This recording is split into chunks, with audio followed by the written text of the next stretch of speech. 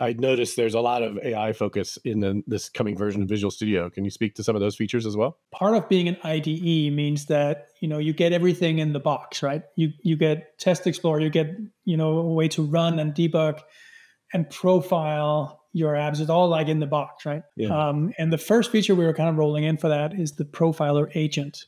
But what the profiler does, it allows Visual Studio to instrument your code and then run it. And that instrumentation is there to help measure and find out what are the hot paths in your code. Like where do memory leaks come from? What are expensive method calls, or what lines of code takes a long time to execute, and so on and so forth.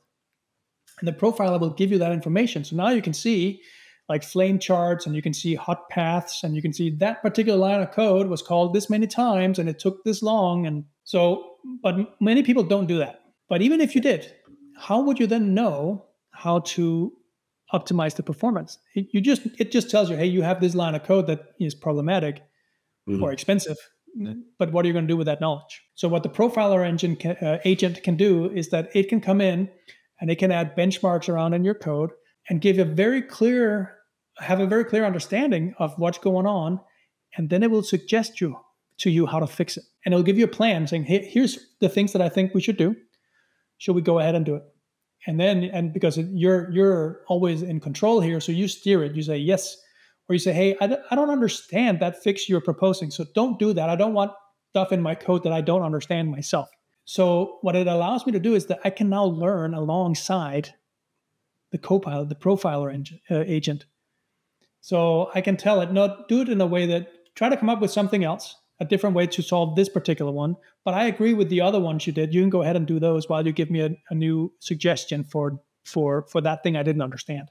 And so you can go back and forth, and when you're happy with it, you can just have it execute it. This is fantastic because this is a door that was closed to me before. I did not know how to open the door into profiling and performance tuning on a low level. It was simply just not something I was capable of.